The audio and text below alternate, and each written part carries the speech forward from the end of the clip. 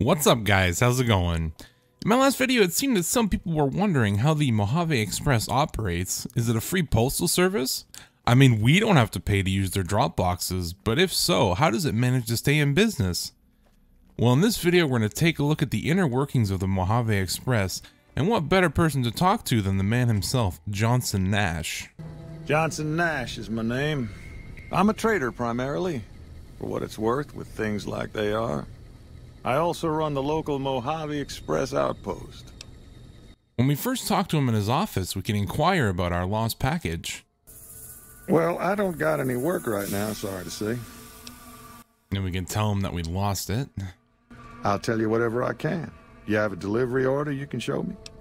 And then we can show him the delivery order. Oh, so you're talking about one of them packages. That job had strange written all over, but we couldn't turn down the caps.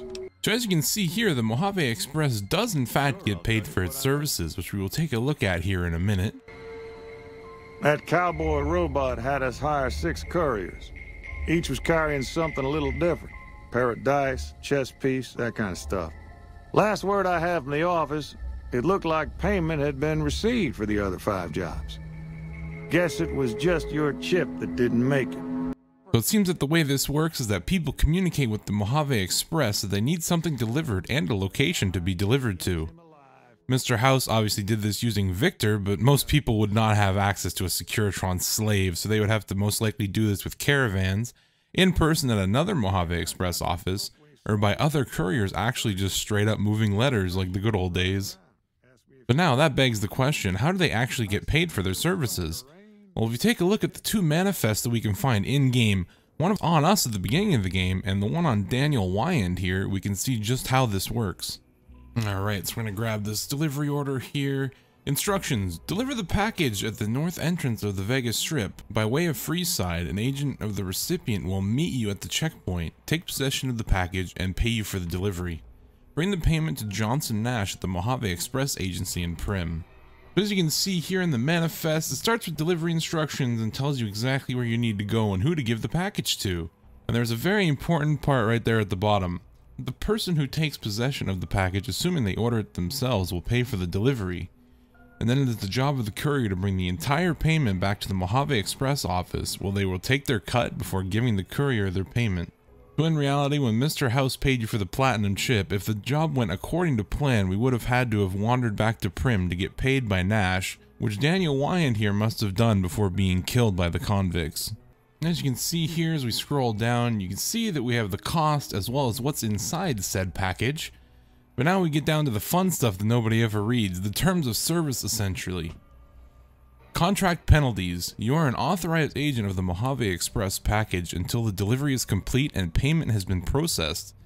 Contractually obligated to complete this transaction and materially responsible for any malfeasance or loss.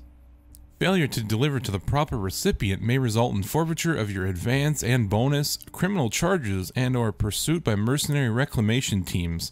The Mojave Express is not responsible for any injury or loss of life you experience as a result of said reclamation efforts.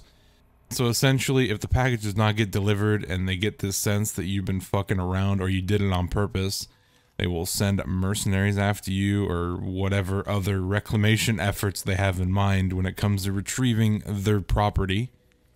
So yeah, if you're gonna deliver for the Mojave Express, don't fuck around because they will find you and they will destroy you. Did Jeff Bezos write this? Failure to deliver the horse masks and lube will result in complete termination of your existence.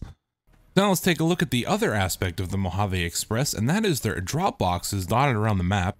As you can see here, they are usually outside of stores or in important places. And you can also see that they originally had a coin slot, so you did have to pay for them at some point. Obviously this was for pre-war payments, but I feel like in universe these boxes would be regulated by the people who own the business it's in or around. This one would require you to pay Chet. This one in Novak would require you to pay Jeannie May. And this one on the Strip would be regulated by the NCR. And obviously Nash would deal with the one in Prim. The only outlier to this idea is the one in Freeside, but I guess you could say it's controlled by the Kings. I mean, if the Mojave Express was paying you to do this, why wouldn't you, right? But yeah, that's going to do it for this video. taking a deep dive at the inner workings of the Mojave Express. As you can see, it is actually a full-fledged postal service. And they get paid, feels good. They will send people after you if you screw up or mess around. Nothing personal, kid, just business. Hope you guys enjoyed, and have a good one.